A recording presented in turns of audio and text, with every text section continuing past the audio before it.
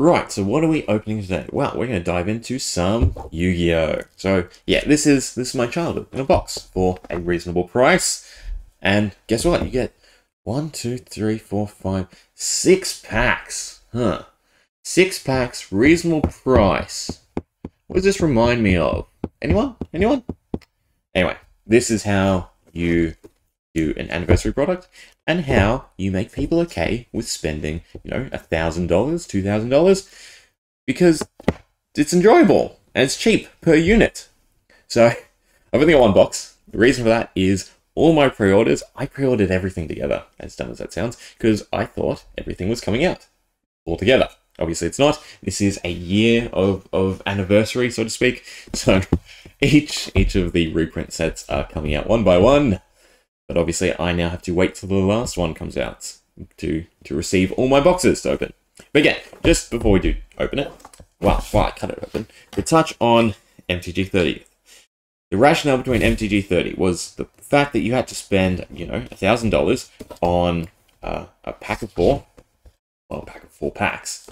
And that is what leaves a sour taste in your mouth. You take something like this product, where you're spending, I think in the US it's like $50 maybe, $40. When you pre-ordered, it probably was cheaper.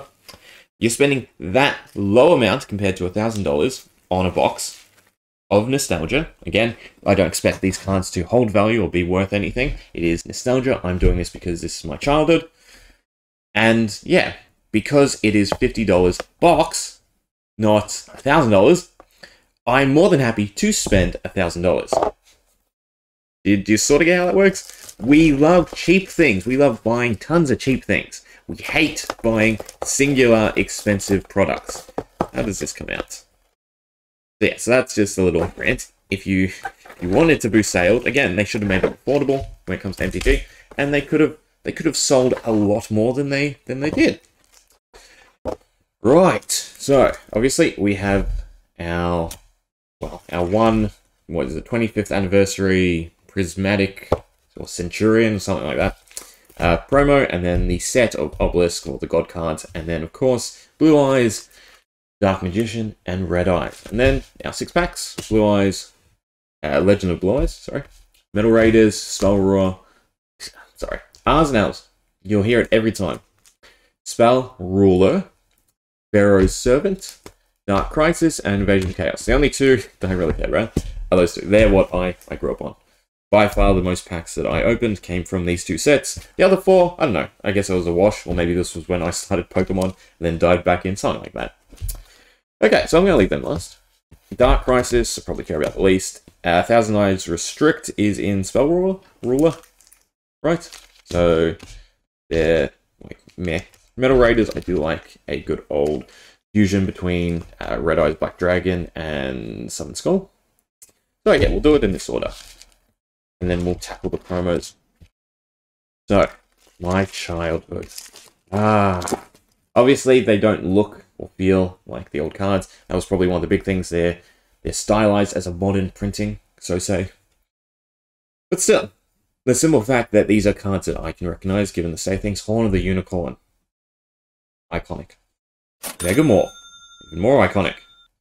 Is that a decent pull? Is Megamorph still worth something? What else? What other cards do I know? Kappa. Come on. Schoolyard. It was as much of a troll as it is internet meme nowadays. Cool. So, I think... Oh, do they say rarity on them? I can never tell. To be honest, even like going through the Yu-Gi-Oh cards I do have left, I have no way to tell. I know it's the coloring of this, but then the foiling everything makes it a super secret rare, a secret rare. Either way. I'm just here to see the cards I remember. What do we have? Wicked Beckering Flameberg. This card, I'm not too familiar with. Again, this is a set I'm not too familiar with. And a Guardian Growl. Iron Blacksmith. Final Countdown. Definitely memorable. Keldo. And then a Rod of Silence. There's a joke in there. Anyone who wants to make it.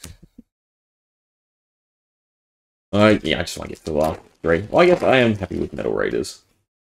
All the Moth cards. Cyber Falcon. I remember you. I like animals and birds. So you'll probably see me open, I think I'm going to do Amazing Defenders, because it has Pearly and all the cat stuff in it. Omni Tank.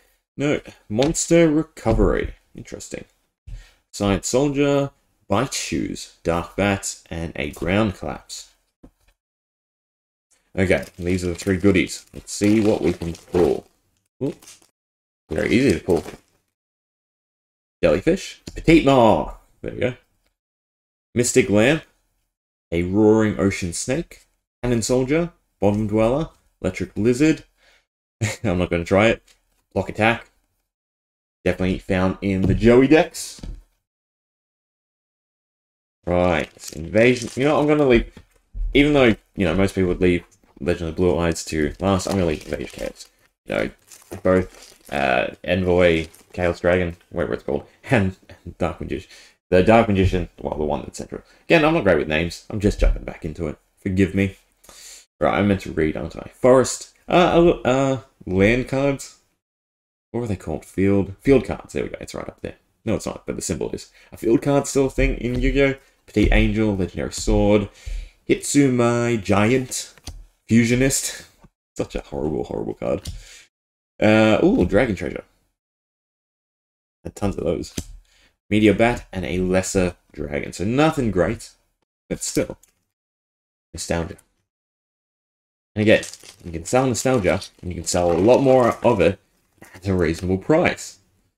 Yellow Luster Shield, Jade Insect Whistle, Marju of the 10,000 Hands, Chaos Sorcerer. Ah, I love a good old spell deck. Chaos Sorcerer was pretty broken, wasn't he? Yeah. Robin Zombie, Torpedo Fish. Oh, Robin Zombie should go over there. Gigantus, DD Bomberline, and Lord Poison. So, I guess you're guaranteed a rare. So that's these cards, and then these are super rares. But yeah, right. Megamorph and Guardian Growl. Megamorph. There's probably like thousands of printings of Megamorph, isn't there? And then lucky last. Who do I want to see? Dark Magician. Obviously, got to be Dark Magician. Yugioh all the way over Kyber. Do we start with it? Nah. Okay, so you get a copy of Obelisk, you get a copy of Slifer, of Ra, and then you get, not a fan of that art, though, to be honest. Blue Eyes, Dark Magician, sort of saw it. Red Eyes, I do like this art over the traditional, so it's like opposite for me. Or is this actually the traditional? And then, yeah, obviously the iconic one from the TV series and any versions I did have of Blue Eyes and Dark Magician, would they be later prints? No, I'm pretty sure the tablet came later. Then damn you. Told ya, I'm not a clever person. Blue Eyes, White Dragon in the Anniversary Shiny Century? However you want to call it. Pretty neat. The little stamp down there. I like stamps and stuff like that. There's a horrible line right through the middle. I sort of get it in camera. It's not perfect. No? Like, it's not even the... Because obviously this foiling is, like, boxed. The line is about here. No, it's not going to come up. Anyway. Before we wrap it up, because... Oh, somehow I managed to turn this into 10 minutes. Never mind. Just a quick little spiel. So... MTG. And even against Pokemon's Anniversary Celebration. They chose to get greedy and almost punish their player base. You know, it's not an inclusive event. It's not something to captivate and bring in players. New and old players of Yu-Gi-Oh! Because of this price point will have no problem spending thousands of dollars on this. The same amount that MTG wanted for one pack, they will easily spread across every product. You know, there'll be people who buy cases of every single reprinted box. And then there's obviously people who grab tons of these and tons of the Duelist tins with all the iconic creatures and, well, from each of the main characters of the shows.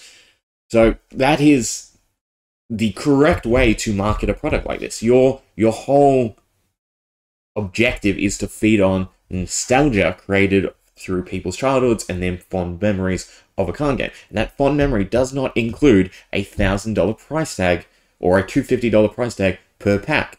Okay, it should have been a $2.50 per pack if you really wanted to stretch it.